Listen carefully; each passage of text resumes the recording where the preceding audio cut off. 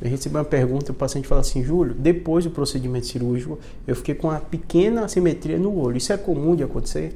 Então, o que acontece? Toda vez que a gente faz, a mais clássica craniotomia que a gente usa, que é pterional, a gente tem que cortar essa parte aqui, né, da pele.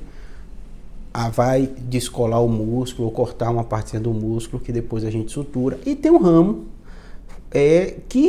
do nervo dessa região, né, que faz toda essa mímica da gente, musculado, facial, que ele fica no colchãozinho aqui de gordura que a gente descola e a gente disseca, para justamente evitar qualquer dano dele que pode dessas pequenas assimetrias na face. Mas existem variações anatômicas, existem pessoas que às vezes acontece no procedimento, mesmo você fazendo a técnica toda adequada, ficar com essa discreta assimetria.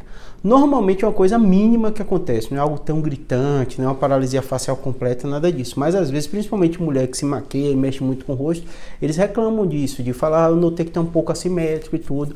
De um modo geral, quando é uma coisa mínima, às vezes a gente até encaminha para o cirurgião plástico, que ele, às vezes, ou o próprio dermatologista, o médico que faz a parte estética, que com botox ele consegue resolver isso facilmente. Um ou outro paciente, que é mais raro de acontecer, ele precisa de algo melhor ou maior para melhorar essa parte da assimetria. Mas é raro de acontecer, mas pode acontecer justamente por isso, porque tem esse ramozinho facial que passa aqui, na pterional é um local que a gente manipula ali por perto, né? A gente já sabe que há esse risco, então a gente tenta ter todo o cuidado para evitar que isso aconteça, mas pela manipulação, né, pode acontecer. Então, quando acontece, normalmente essa conduta que a gente faz depende de pessoa para pessoa.